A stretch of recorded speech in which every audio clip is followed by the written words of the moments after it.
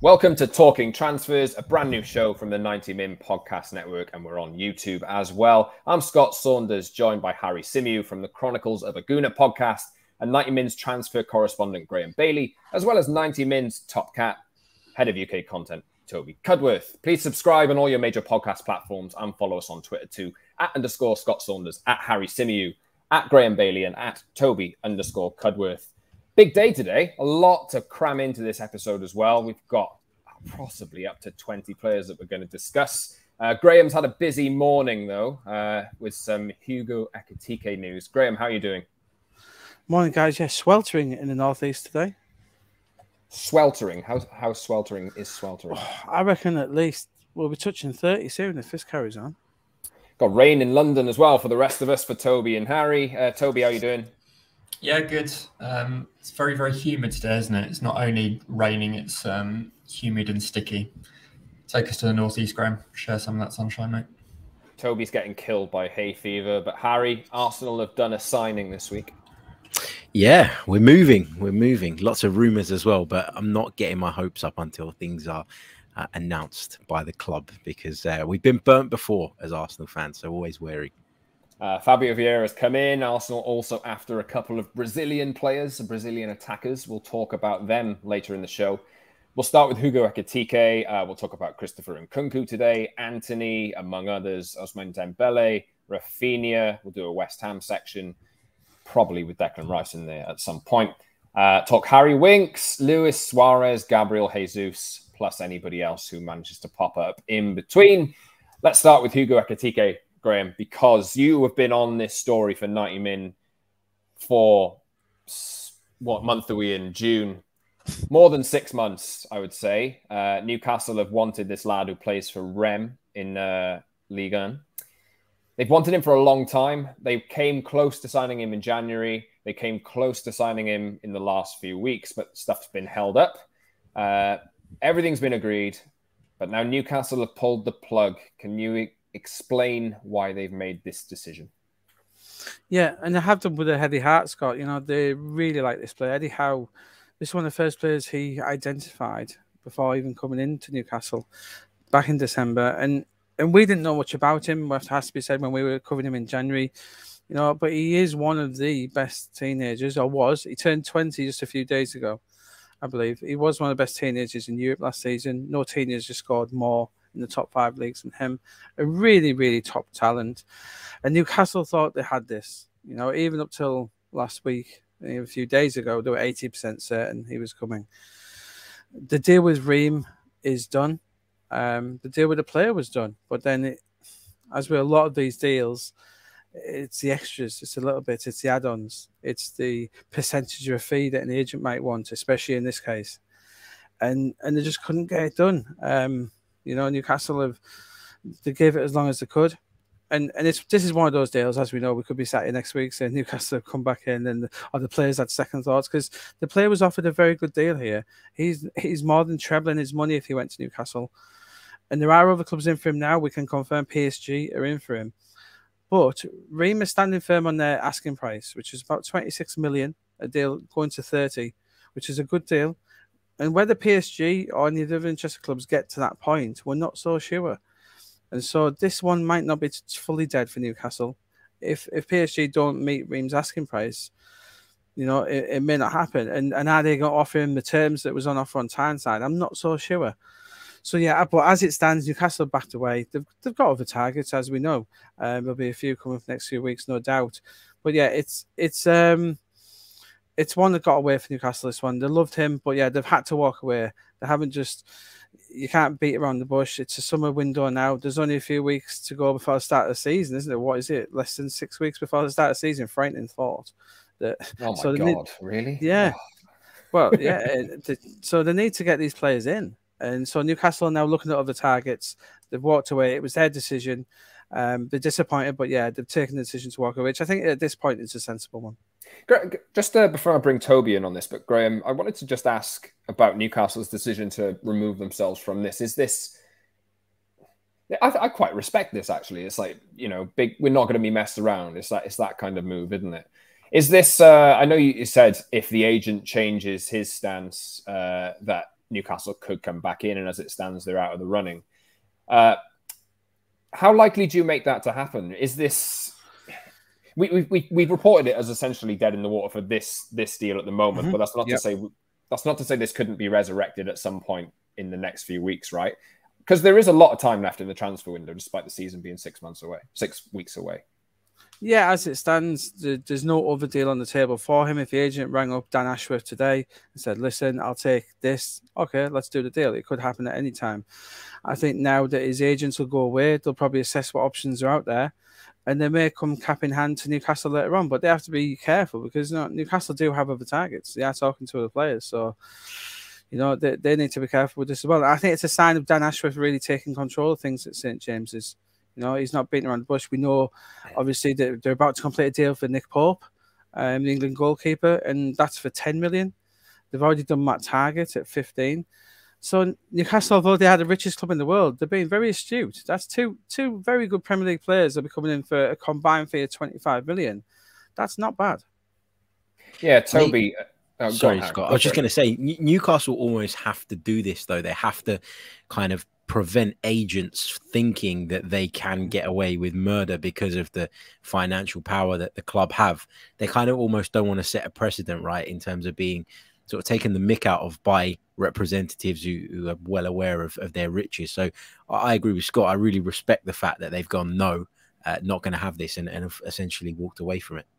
Toby, Dan Ashworth, as Graeme just mentioned there, obviously he's been appointed by the club. It's been a long time coming. It was officially confirmed a few weeks ago, and now he's getting very much involved with things. Do you think this is... Obviously, he's a very respected figure in this line of work. Do you think this is going to set a precedent and show other agents of other players that Newcastle are just not going to be messed around?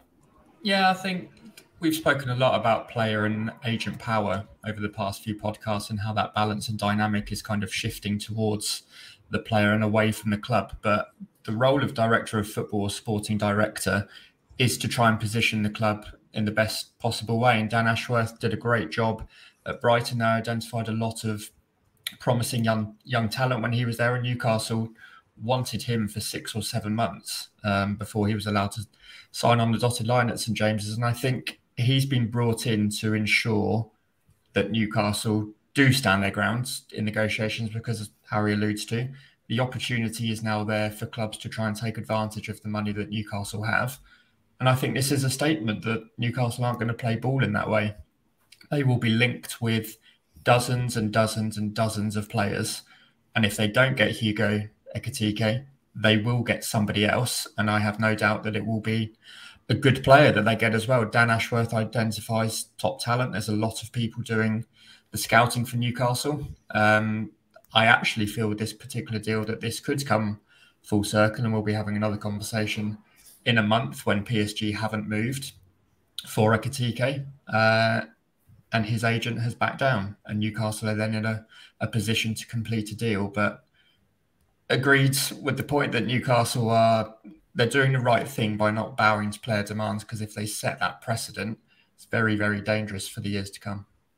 As a Manchester United fan, I know that feeling all too well about how things can spiral out of control. Graeme, on Newcastle, before we move on, what are you expecting from them this summer? Because obviously, like, Neymar's name has popped up in the last few days, and it's look, Newcastle are going to go and make this big fancy statement signing of a world-class player. But it doesn't seem that they're going that way, does it? I know we talked about somebody like Harry Kane in the past, who, it worried to come on the market that Newcastle may want to make a statement. But what are you expecting? Because their business so far has been, I don't know what the word for it is, but, modest, smart. They haven't spent too much money.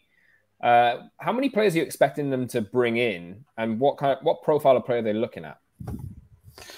Yeah, I think they know what they want, Scott. They looked at a lot of players who they looked at in January. They all did very well, and I think they're quite stout in what they want. They realise they want this other midfield next to Bruno. Let's not forget they've got Bruno Kamara in there, who I think next season he could be one of the stars of the Premier League. He finished the season so well, so it's crucial to get someone in next to him. But as well as that, they're handing out new contracts to Fabian Schär and Longstaff as well. It's a real mixture. I think it's a sign that they're not running, they're not sprinting before they can walk. You know, they're taking the time. I know it's to get top 4. It's not going to happen next season. Maybe top 8, top 6. It's going to be a slow process, a slow burner. But I think they are doing I think sensible is the way I would describe it. But if a deal is there, like with Bruno, if a deal is there to be done, they will do it. So I think we can expect at least 2 forwards, 1 winger, 1 striker, a midfielder, and a centre half they do want. I don't know this. I have a hunch. I think centre half wise, keep an eye on Nathan Ake. Eddie Howe loves this player. He signed him at Bournemouth. We know he's going to become available. We know City are trying to do Cucurella. So Ake will be available, but there's a lot of teams who like Ake around Europe. But I think Newcastle will be in for him. Again, they'll only pay what they won't go over the top with it. But yeah, I'd keep an eye on that. About a centre half. So about another 4 players, I think we can expect Newcastle to bring in. Yes, indeed. Hugo Ekitike, one of French football's brightest prospects at the moment. Well, I mean, obviously, we've reported on nightman.com this morning, Thursday morning, that the deal as it stands is off because of agent demands holding up the deal, and Newcastle just essentially are ready to move on to other potential targets. But talking of promising young French players, Christian Nkunku has signed a new contract with RB Leipzig today. And he had a number of suitors as well. I think PSG, Chelsea, Manchester United, Liverpool have all been linked with him in the past. Harry, I'll come to you first on this because he's one of the most promising attackers in Europe, had a great season last year. But are you looking at this new contract agreement and thinking that release clause of around 60 million euros or thereabouts is one more year here, and then you've got a relatively acceptable sum for some big club to jump in on next summer? Yeah, I think that probably comes from, or the decision to extend probably comes somewhere from a place like Nkunku is not 100% sure about the potential suitors that are, queuing up for him.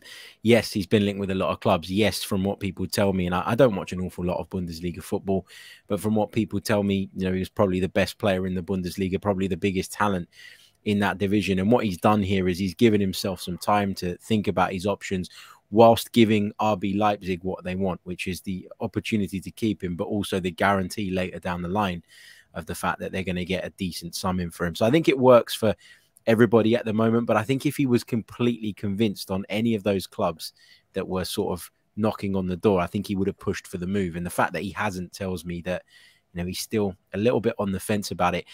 Interestingly as well, he talks, I know it's a club interview, so you could say it's a little bit of PR and maybe it's a little bit sanitized, but he does talk about how impressed he was by Leipzig's kind of desire to keep him. And I think that goes a long way sometimes with players. You want to feel wanted, you want to feel loved. And I think Christopher Nkunku knows that he's still got time, that he's got the opportunity to move on in the future. And this is kind of an arrangement that works for everybody, really. So I'm not as surprised as some people are that he's decided to stay on a little bit longer.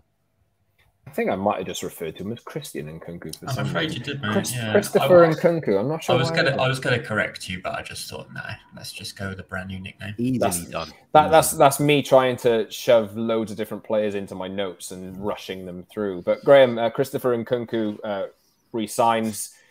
Is PSG's interest long-standing? Do you make that the most likely destination for him? Because he's a PSG boy, isn't he? Yeah, he's one of the many players who PSG have let go. Moves to Diaby as well. I would be having a word with my academy staff if I was PSG, because they seem to be letting some very good players go. He was looked at in January by PSG. I think he don't know this, but I suspect he's got the nod that PSG are going to come for him next year. And we'll see how he does. I watched him closely in Europe. I was a bit disappointed by him, especially against Rangers. I thought he was a real letdown. When you're seeing a £70 million player, especially in that game, there wasn't many £70 million players on view, and he was poor. So, yeah, it's an interesting one. It's a good move for Leipzig, obviously, to keep him. It keeps them up there with likes of Dortmund, Bayern, and probably Leverkusen next year. So it's an interesting one, yeah. But I think he'll be a big move in 2023, and we'll see how he goes. Yeah, I'd say PSG at the moment, but who knows? He might come on the agenda. A few others come next. come next summer. When I suspect his release clause, I think it's gone up, Scott. I think his release clause may be towards 70 million, but we'll see. Okay. Interesting. Liverpool have been linked with him in the past. We've obviously spoken about Mo Salah's contract a number of times on this podcast over the last few weeks and months. If he leaves for free, there's a potential replacement in there lined up for Liverpool if they would like to pull the trigger. But another RB Leipzig player, Konrad Laimer, is an Austrian midfielder who has been linked. We've reported on it on 90min.com in the last few months when Ralf Rangnick was there at Manchester United for 7 months or however long it was, 6 months, trying to pull some strings.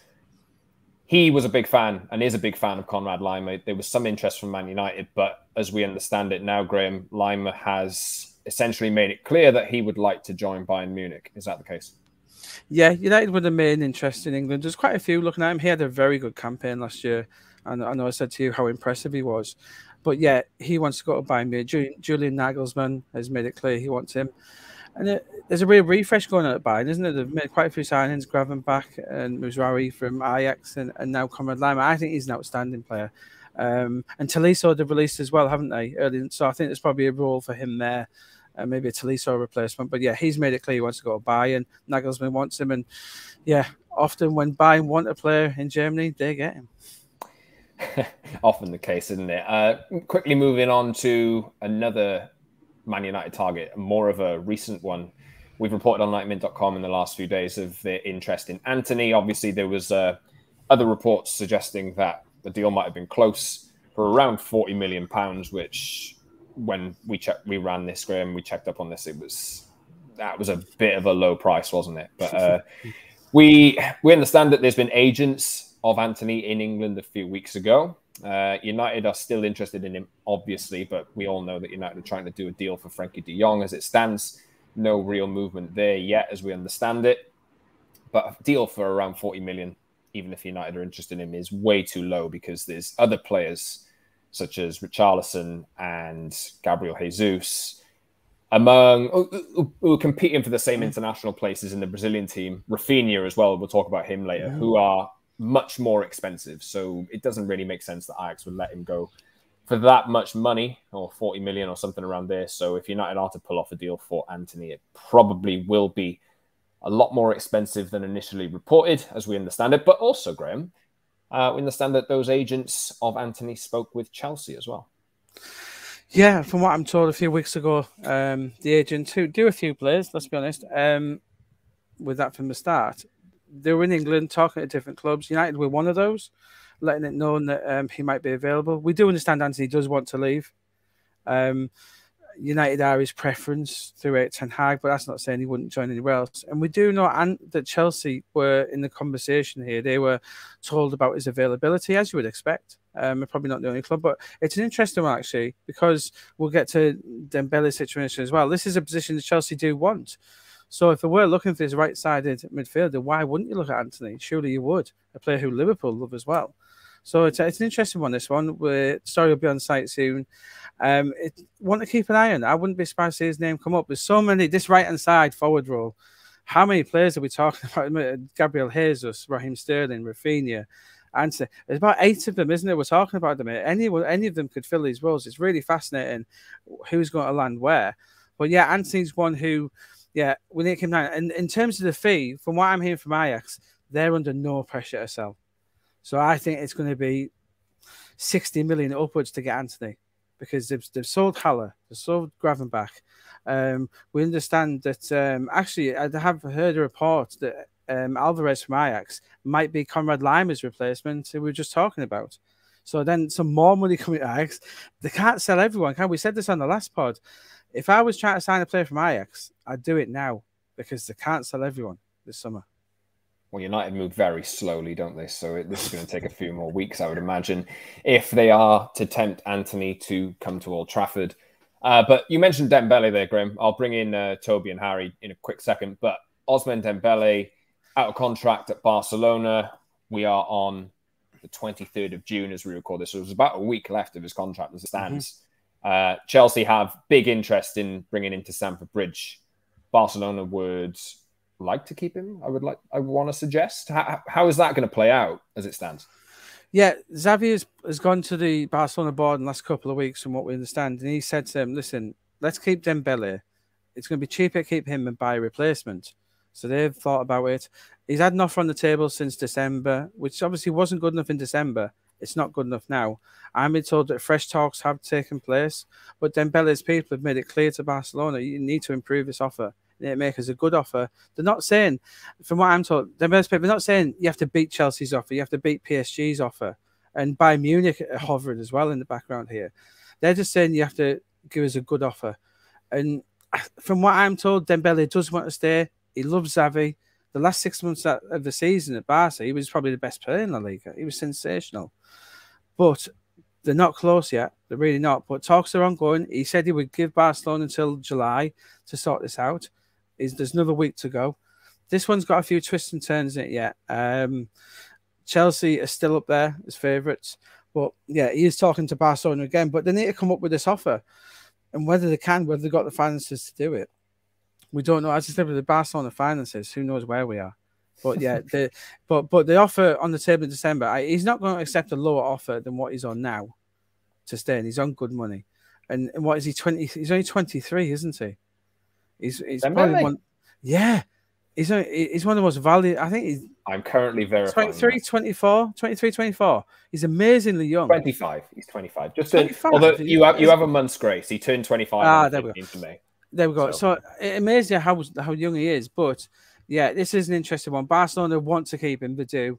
But hey, if Barcelona kept or signed every player they want, they'd have about 60 players by now, wouldn't they? Obviously, he's wanted by Chelsea. Harry, Toby, followers of other London clubs. I wanted to maybe come to you first, Harry, on this. There was a restructuring confirmed at Chelsea earlier this week in terms of how things will work at board level, higher than the manager.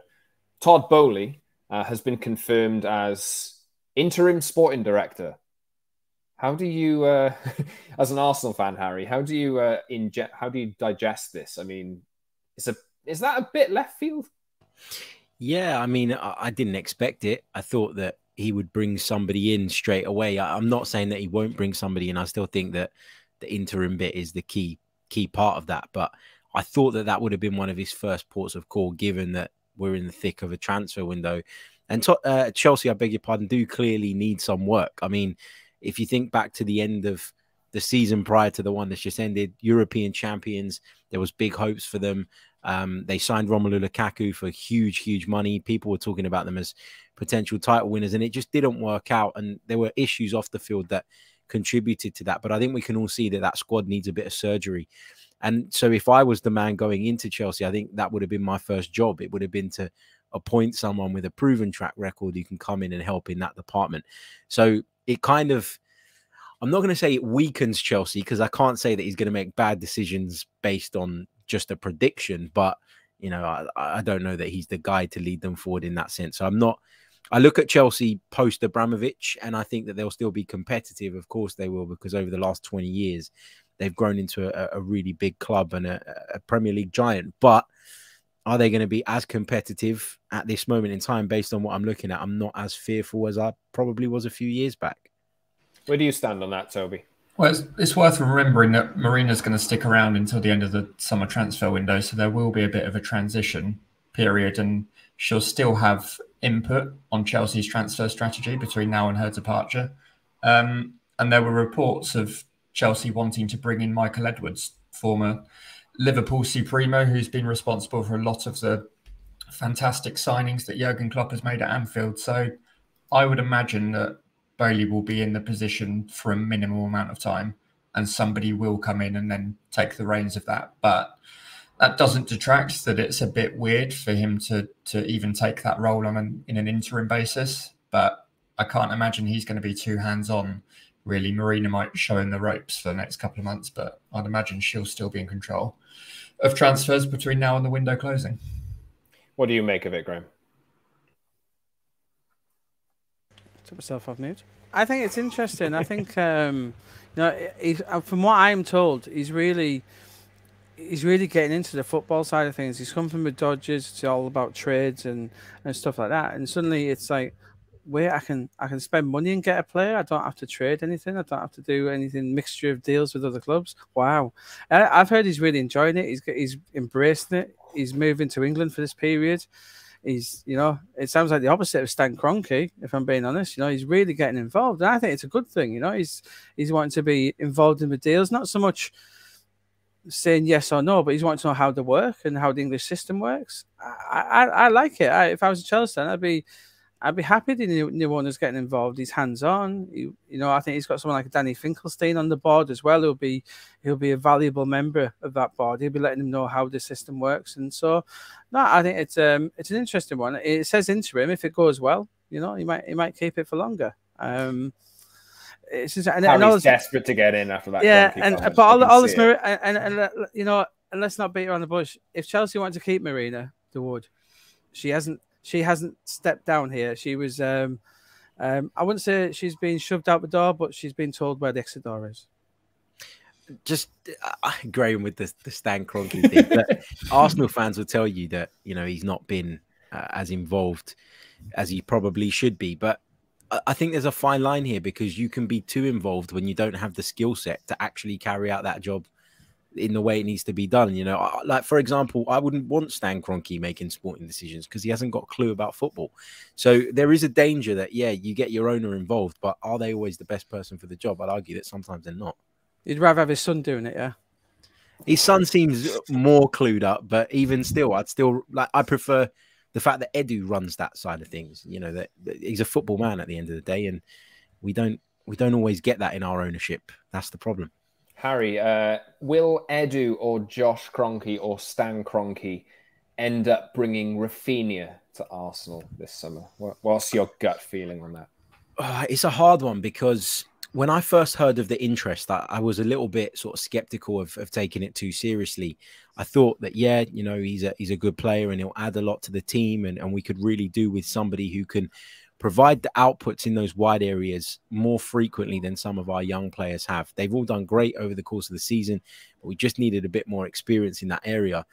And then we heard that a bid had been made, and I kind of got a little bit giddy and a little bit excited. It looked like Arsenal were being dead serious about this. And I'm not saying they're not, but from what we hear, and I don't know if Graeme knows any more on this, the opening bid was around about 35 million pounds, which was never going to cut it with Leeds United. So I'm kind of caught in two minds here, because on the one hand, I think, we are serious in that we've gone and made a bid. And I don't believe that Arsenal would do that officially without knowing that the player was interested in the move. But by that same token, everybody and their dog knows that that's not enough to get him away from Leeds. So do we risk sort of irritating them a little bit? Maybe it's a bit of PTSD from an Arsenal point of view because we've done this before. I don't know. Is it a bit performative, do you think? Oh, look, we're going for him, but we're not really. I think one thing with this, guys, is the relationship between Deco and Edu. It can't be overlooked. But Toby did a piece this week, actually. There's a lot of interest in London in Rafinha. You fill us in, Toby. It's there's a bit of a battle going to be happening here. Chelsea and Tottenham are also keeping their eye on this situation, not closely because both teams are looking at a number of players, so they're not close to making a move for Rafinha, but they're eyeing him up and they're monitoring what Leeds are asking for. And Arsenal's bid is strange, to say the least. West Ham made a 50 million bid at the end of January, and that was turned down. And whether or not people want to think that was a serious bid or not, it was made. It was rejected by Leeds.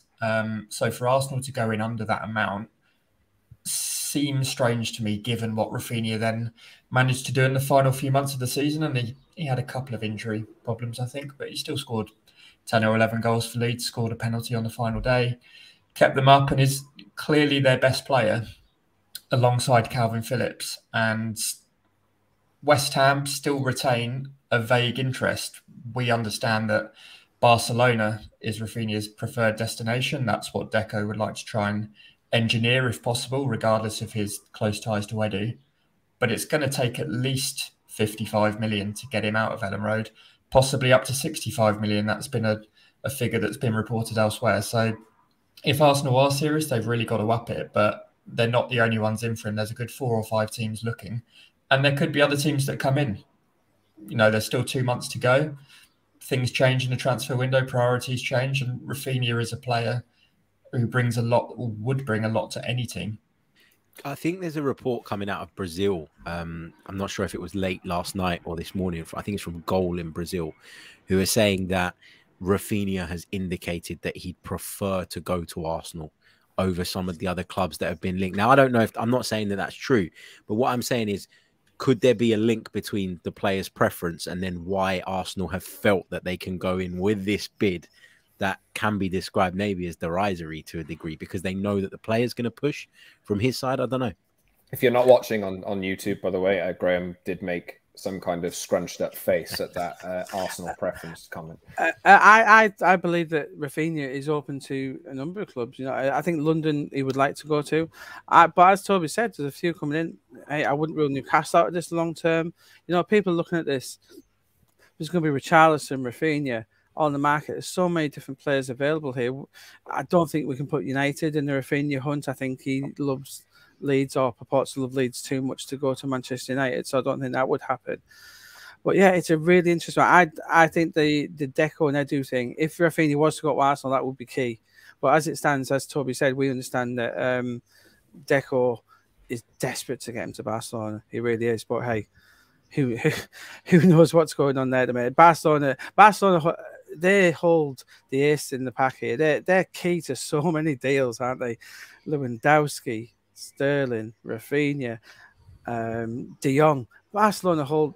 They're really at the centre of the transfer universe in Europe at the minute. It's we'd like to know what's going on there, but we'll find out next. I think start July, we're going to find out an awful lot about Barcelona. Well, yeah, let's make no mistake about it. Barcelona can't do anything right now until Frankie de Jong goes to Manchester United. They need to sell him to get some funding. So this Rafinha chat is probably going to go on for a few weeks while Barcelona sort themselves out. Mm-hmm. Yeah, Man United fans melting down about how long this is taking. But as I pointed out on other podcasts, Frankie de Jong isn't going to join United pre-season training until the second week of July anyway, to go on tour with them. So United do have, do they really need to close this deal tomorrow? Maybe they do for the other deals that they'd like to pull off. But, if Erik ten Hag wants de Jong part of his squad, I mean, United still have time to pull that off. As frustrating as it is to watch United, drag their heels over a transfer, as it's happened so many times in the past, Jadon Sancho, Harry Maguire, etc., etc. But back to West Ham, Toby. I've titled this the West Ham section. Is there a Declan Rice comment to make today? And is there interest in a couple of Italian players? What's the latest on Keane Lewis Potter as well? That's 4 questions for you. Right, okay. So Declan Rice, number 1, not going anywhere. No change on that particular situation. He will be West Ham's captain next season. But West Ham do want to strengthen and they want to bring in a lot of players in many various positions. Naif Aguerd is in. We've spoken about that on the podcast already. A deal worth just shy of 30 million plus add-ons. 5-year contract for a centre-back who can also play left-back. West Ham want a goalkeeper, which we believe will be Alphonse Areola once West Ham were able to compromise on his rather excessive wages at PSG. Had a successful loan spell last year, even though he was the cup goalkeeper, and I think he is seen as the long-term number 1. But West Ham needs a central midfielder and they need forwards. They need a striker to support Michail Antonio because ever since Sebastian Haller left to go to Ajax in January 2021, Antonio's been a lone ranger. Unfortunately for West Ham, hasn't had any serious injury niggles. But West Ham are looking at many players and they're scouting Serie A quite heavily. And we posted a story yesterday that West Ham's scouting team and head of recruitment, Rob Newman, had been looking at Sassuolo's front duo of Giacomo Raspadorian, Gianluca Scamacca, who Harry will know Arsenal have been linked with in the past few weeks. There's no indication that these players are absolutely available, but Sassuolo did make a signing last week for a young Uruguayan forwards who is dubbed by some to be the next Darwin Núñez. Make of that what you will.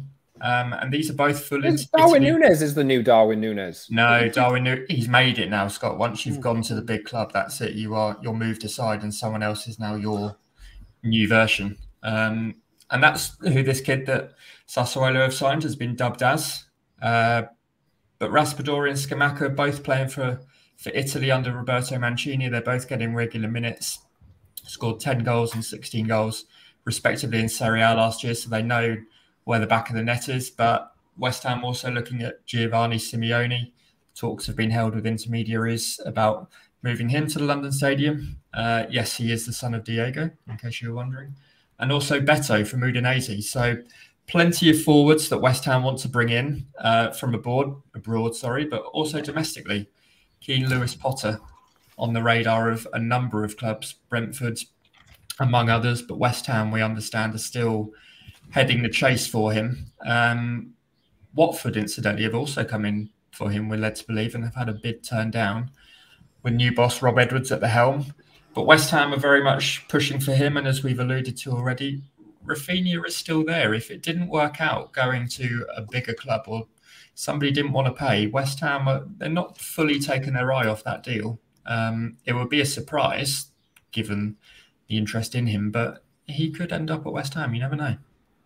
Talking of Watford briefly there, just a quick note about Daniel Bachmann, goalkeeper, who was attracting interest from Manchester United. I was reliably informed by Watford fan Jacob Culshaw in the office yesterday that Erik ten Hag tried to bring him to Ajax when he was at Ajax.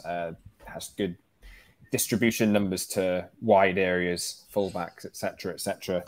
And maybe that one will end up happening. I don't think we've put anything out on that yet, Graeme, but we might end up doing something. No, I think we're going to visit Watford. We're going to visit Watford quite a lot in the next few weeks. Ismaili Sarr, Emmanuel Dennis, João Pedro, all three probably leaving. So we may be talking quite a bit of Watford in the coming weeks.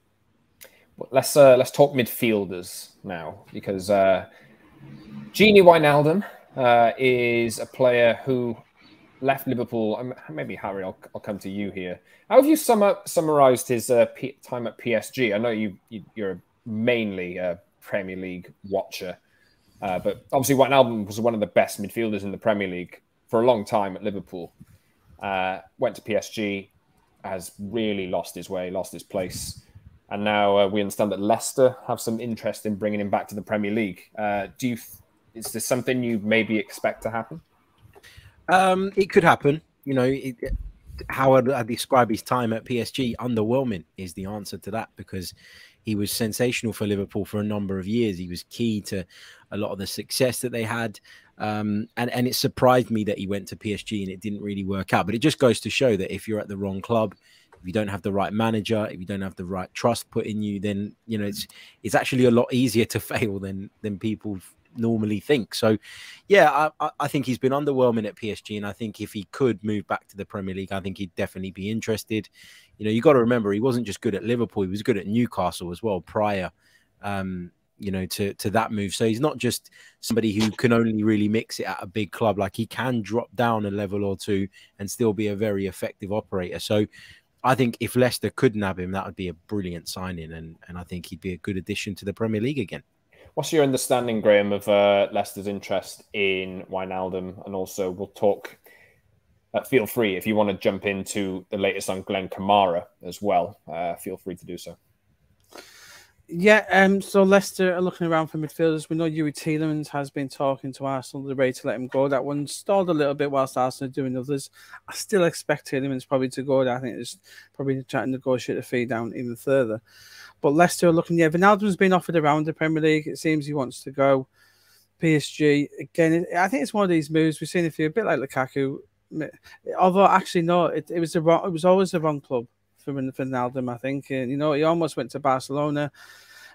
He's a player who does need the right club, and he was so good, wasn't he? He's so good under Jurgen Klopp. It wouldn't surprise me to see Liverpool come back in from him at some point. You know, they've got some veteran midfielders there, Henderson, Milner. Wijnaldum could come in there. It wouldn't surprise me. I have seen that link. So we'll keep an eye on Wijnaldum. The story going up soon on site on him as well. In terms of Glen Kamara, yeah, we can reveal that Brighton have an interest in Glen Kamara. He's one of the players they are considering as a replacement for Yves Bissouma. Glen Kamara, who was fabulous for Rangers in that run to Europa League final. And on the back of that, there is a lot of Bundesliga interest in Glen Kamara. and so they should be. He was fantastic against Leipzig, Dortmund, and Frankfurt in the final. And Leipzig, he is also a name being considered as a Lema replacement, who is getting a lot of mentions on the show today. But Brighton, very astute in transfer market. And when I was told this one, it was one of those where you think, yeah, that would make an awful lot of sense. Glen Kamara to replace Bissouma in that midfield, only 26. He wouldn't cost an awful lot of money in terms of ranges, still probably double figures, but we're not talking 30, 40 million here. So, yeah, Glen Kamara is on Brighton's list. There's a few other clubs as well. Southampton sniffing around. Leeds had a look as well. So, let's get Harry's opinion. Obviously, a former Arsenal starlet, Glen Kamara, Harry. Yeah, never really made the cut at Arsenal, and obviously made that move, and he's done really, really well. I think he'd be a good option for a lot of clubs in the centre of midfield. I'm still always wary though, and I don't want to come across as though I'm being disrespectful to the Scottish League, because I'm not intending to do that at all. But I'm still always wary of how that level of competition equips you to then make that transition. I think we've seen some examples where it's really worked. I mean, to cite an Arsenal example, Kieran Tierney has come in and has been excellent, having come from Scottish football. So, it can work. And I think the good thing about being at a big club like Rangers or Celtic is that although the level of the league is not quite as high, you get used to being under pressure. You're used to having to win every single week. The big club element is the same. So it does equip you well in one way, but I do think the step up is massive. And will he be as effective in the Premier League as he is in the SPL? I think there's a question mark over that. But I think given what we've seen of him and given what he'd probably be available for, I think it's probably a risk worth taking. You can check that story out on 90min.com. And another story you can check out on 90min.com, which has gone live as we record this, is Harry Winks, the latest on the future of Harry Winks. Tottenham have obviously signed Yves Bissouma in the last few days. They already have Højbjerg and Bentancur in the midfield area. Harry Winks, who was one time, maybe we'll get a laugh from Harry here, hailed as one of the brightest midfield prospects in English football, and he scored a goal from miles out once as well, but that was after his initial breakthrough, wasn't it? That was didn't Jose? It was on that Prime documentary where Jose was singing his praises. We had clips of it, didn't we, of him singing his praises? I can't remember. He was talking to Daniel Levy about him, wasn't he? Saying how good he was. Yeah, and it's not really worked out for him in more recent months. Obviously, now Tottenham have a lot of options in midfield. They're looking to potentially raise some money in return for them to fund other deals, I would imagine. Leicester City also in for him. We've talked about Leicester interest in Gini Wijnaldum there, but Leicester in for Harry Winks, along with Everton, Crystal Palace, Brentford and Wolves. Is this the end of the road at Spurs for Harry Winks, Graeme? It would seem so. And obviously, let's not forget the Christian Eriksen interest, which is still there for Spurs. And I think if they manage to move Winks on, that would help with that deal. He's on a lot of money. But, we're talking about a player with a lot of ability and 10 England caps as well. But, yeah, it's a curious one. The teams linked are ones that I can see. Everton, Wolves need a midfield. They've just missed out on Enzo Fernandez, obviously. Leicester, yeah, you can see this. And I think it's interesting to see Brentford linked. I think it'd be an excellent sign for Brentford, even possibly as an Eriksen replacement if he doesn't stay there. So there's a lot of interesting options for him here. It'd probably have to be a loan because he isn't a lot of money. But yeah, but he needs to be careful. This next move is crucial, as we saw with Dele Alli, who accepted the move to Everton. Yeah, you beware maybe these moves to Merseyside under Frank Lampard. I think he'll be talking to Dele Alli. So I'm a little bit sceptical about the Everton one. I'm not sure that would be the wisest decision for Harry Winks. I've just had a genius brainwave, Toby. Mark Noble. No. Declan Rice, maybe. No, we don't. Look, Harry Winks isn't a bad player. I think he's a bottom half Premier League player. I'll be honest. I think his breakthrough was really good in his early days at Tottenham, but he's not pushed on, and he's now 26 years old. There's been no real improvement, you'd argue, in the last 3 or 4 years, and he struggled with injuries. It's a lot of money to take on wage-wise. So a loan deal was possibly the only way that would appeal, but I'd agree with Graeme. I think Brentford or somebody similar is a good landing spot for Harry Winks, and he can stay away from West Ham, I think. This has been too harsh a section on Harry Winks, unfortunately. So, Harry, I'm not going to come to you on this because it's not going to get any better, is it? As an Arsenal fan, let's move on to another midfielder that we understand. Well, Wolves have now missed out on Fernandez of River Plate. Enzo Fernandez, I believe he's been confirmed by Benfica as a new signing. We reported earlier this week that there was interest from Wolves in the player, as well as Gabriel Barbosa, Graeme. Yeah, Wolves made a real concerted effort to get Enzo Fernandez. Matthew Hobbs, I think it's Hobbs, their senior scout, flew down to Buenos Aires to try and get the deal done. But Benfica had already made the move, and the player has turned Wolves down to go to Benfica. Jorge Mendes was involved. They had a chance of getting it. I think the player thought long and hard about it. You know, it's an offer to go to the Premier League. It's not easily turned down, but he's accepted the move to Benfica. He'll be staying at River Plate, I understand, during the Copa Libertadores campaign. But yeah, a former teammate of Julian Alvarez won't be following him to the Premier League. But as well as Fernandez, we do understand that the Wolves were talking to Flamengo about a player who I know Toby loves, Gabriel Barbosa, known as Gabriel. And he is only 25, which I find massively amazing. Been around forever, isn't he? Yeah. There's a lot of interest still in this guy. Remember, we talked about the Brazil national team in terms of the right-hand side, and we've got Vini Jr. left.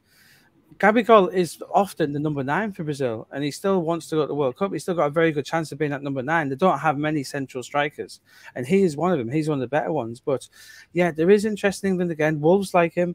They've had talks, but don't be surprised to see a few more teams. I think Villa, Newcastle, even the West Ham maybe. And we saw, I'm surprised even Arsenal haven't been linked yet. There's a bit more to come from Gabriel this summer. It's not a transfer window without Gabriel, and he is here now. Yeah, as we've mentioned on this show with previous players like Lima and different, there's a bunch of different options that we've already talked over. There's a lot of players on a lot of lists of different clubs, and a lot of it is obviously a bit of a jigsaw. You know, things can move, things can change quite often. And yeah, you'll get an understanding for that, I would imagine, and a feel for that over the next few weeks of Talking Transfers. We're on twice a week at the moment on YouTube and all of your major podcast platforms. But you mentioned a Brazilian striker there. Not many options. There's nobody who's actually sealed that position. We'll talk Gabriel Jesus at the end of the show. But what I'd like to do before we do, quick section on Luis Suarez. And I'm going to jump back to Graeme again, because it looked at one point that Aston Villa were getting close to this deal, but now we understand he's turned that opportunity down to work again with Steven Gerrard. Yeah, and bringing River Plate back up, he's heading to Argentina. He's going to take the chance to go to River Plate. I think it's quite a sensible move. It'll get him fit, get him ready for the World Cup, because he is wanting to go to the World Cup, I believe. I'm not fully versed on Uruguay's squad, but I do believe he's still in the mix there. So yeah, it's an interesting move, isn't it, for him? He could have gone to MLS. He could have gone to Villa with Steven Gerrard. I don't think he would have been first choice at Villa. No, I think he would have been playing a bit part. So I think that's probably the reason why he wouldn't have been starting every game. So I think that's probably the reason why he's decided to go down to River Plate, an interesting option, and obviously means that River Plate won't be pursuing Edinson Cavani anymore, Scott, because he was a player who was in their sights as well, unless they go double Uruguayan. I'm ruling that out maybe a bit early. You know, Cavani Suarez front line could be quite tempting, but yeah, that looks unlikely now. But yeah, River Plate, Luis Suarez, and that's a shame. I was quite looking forward to Luis Suarez coming back to the Premier League, but yeah, he's now heading back to South America, it seems. That is one we will not be seeing. Let's round the show off with Gabriel Jesus. We'll do a decent section on this. Harry, obviously, Arsenal very much in the running for Gabriel Jesus at the moment. You can read 90min.com for the latest on him. I don't know whether we've got a story out now or whether that'll be coming out quite soon. But we understand that obviously Arsenal want Gabriel Jesus, and he is after a central striking role. That central striking role that we've talked about and mentioned just briefly a few minutes ago. Arsenal, it appears, are the only club in Europe willing to offer him that position. Now, I'll come to Graeme and Toby in a minute, but is this the position that Arsenal need to fill? Obviously, Eddie Nketiah has signed a new contract this week. Is he the right fit for this role? For me, he is. He brings so much to the table in terms of the way he can link up, the way he can offer threat in behind, the way he can run channels, the way he can drift into wide positions. I think that it's been very clear that Mikel Arteta has a big emphasis on the pressing game. And I think Gabriel Jesus is well equipped to do that and help in that aspect as well, in the way that Lacazette just couldn't. You know, we saw in the last few games of the season how well Eddie Nketiah did that particular side of things. And Gabriel Jesus is a player that I think can come in and do that as well. I think this whole thing about him being offered sort of the central striking role and that Arsenal are the only club that are willing to do that, I think is interesting, because there was a lot of talk earlier in the week that actually he didn't want to be a centre forward. I think it was Tim Vickery was talking about it on Sky Sports and on a couple of other bits and pieces. And he was saying that, you know, Gabriel Jesus wants to play from a wide area. I've never believed that. I've always said that this is a guy who came in to Manchester City with the view to being the next big thing at centre forward. And maybe because of a bit of a lack of confidence, maybe because of a lack of trust in him from the management, he's found himself playing in other positions. And people have seen that he can do that and seen that versatility and gone, actually, maybe this is the position for him going forward. But I think he's always wanted to play through the middle. I think that going to Arsenal gives him an opportunity to build up his confidence again in that position and to compete for that spot in the Brazilian national side. I think it's not so much about him just playing at centre forward at Arsenal. It's about him being a focal point of the project. He's always been, as I've said before, the bridesmaid. Now it's his turn to be the bride. And in Mikel Arteta, he's got someone who he trusts, who he's worked with before, and who clearly understands what the player wants and needs to feel like this is the right place for him. There has been sort of rumours that personal terms have been agreed.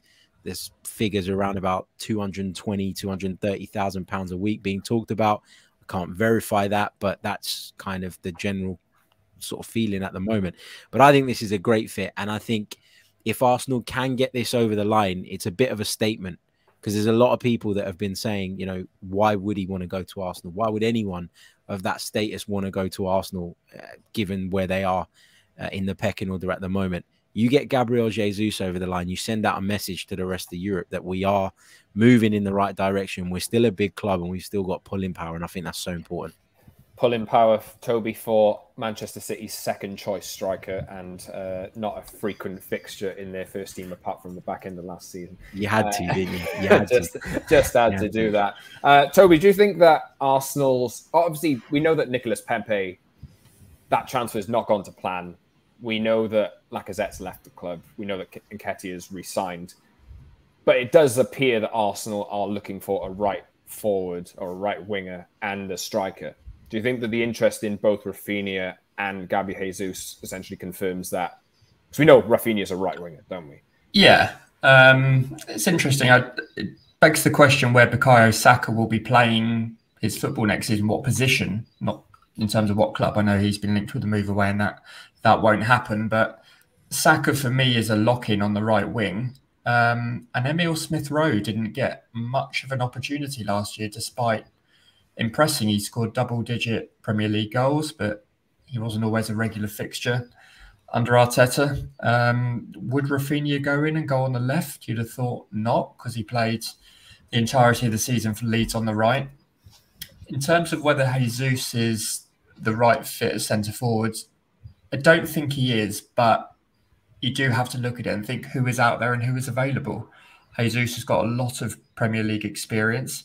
He is an elite level player. I think he's a world-class right winger, and he is a good centre-forward. He did that job for Manchester City for the first 2 or 3 years of his career at the Etihad. He was just playing down the middle as Aguero's understudy.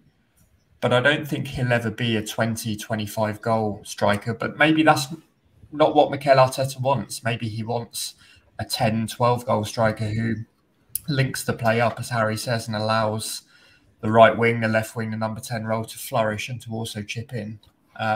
It's clear, though, that Arsenal need to, or Arteta wants 2 players to come in and bolster. I would presume Nicolas Pepe is going to be heading out of the Emirates, providing they can find a taker. A loan deal, I'd imagine, because his wages are... Not easy. Yeah. What was he, 72 million, Harry? Yeah, £72 million.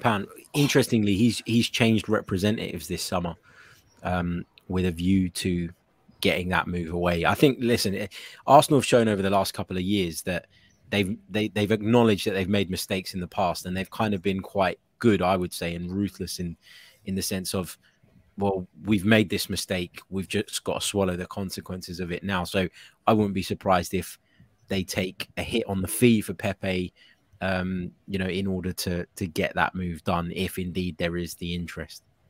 Graeme, final say on Gabby Jesus. Obviously, Harry mentioned there that he has his doubters, or Arsenal have their doubters. Why would Gabby Jesus want to join Arsenal, as Harry's mentioned there? But that was your position. Has that changed at all? Would you make the likely competitors for Gabriel Jesus' signature? Yeah, I think at the moment it's more likely to come from abroad. It'd be interesting to see what happens if Dembele stays at Barcelona. I'd be amazed if Chelsea weren't in the picture then. I'll be honest, I think of all the suitors, I think he suits Chelsea down to the ground.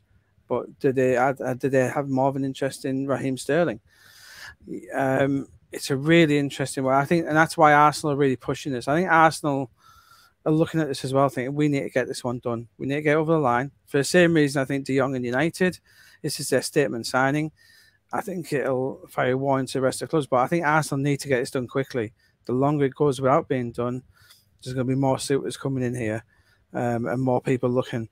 But as I said, we understand that as it is, the only club who are willing to play him centrally, because Chelsea won't play him centrally. If they signed him, they'll be playing him on the right. So if he wants to play down the middle, which we believe that is the main thing about this move for him, he wants to play centrally, then Arsenal are the ones. But Arsenal as well, fair play to them, they're showing him some love, aren't they? They're willing to pay the money, they're willing to do the deal. And I don't think we can underestimate that when it comes to these players, high profile players who like their temperament to be stroked, you know, they like to be wanted. And that's what Arsenal are doing here, is just saying, look, we put our money where our mouth is, we're offering you a big contract, come and play for Arteta. And that relationship between Jesus and Arteta can't be underestimated either. You know, they were close when they were at City.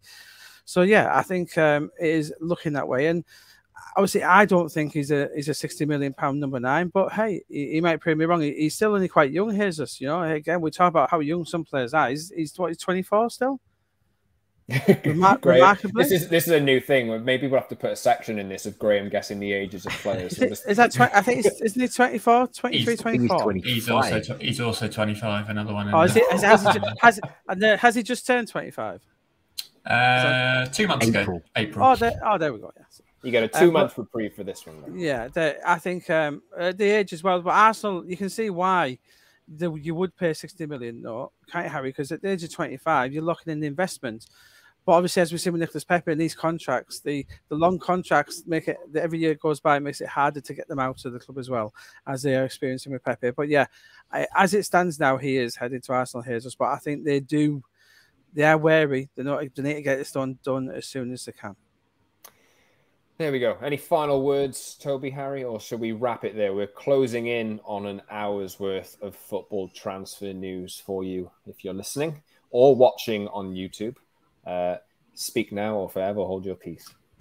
I'm getting shaking heads. So I think we're done. We better move on to actually manage the website. I'm sure Harry's got to pump out some Arsenal content today.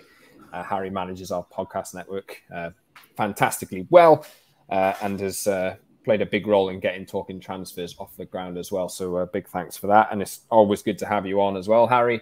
Graeme, Toby, thank you very much for joining. Listener, thank you very much for listening and for watching as well. Please subscribe on all your major podcast platforms and follow us on Twitter too, @_Scott Saunders, @Harry Symeou, @Graeme Bailey, and @Toby_Cudworth. We'll be back next week for some more talking transfers.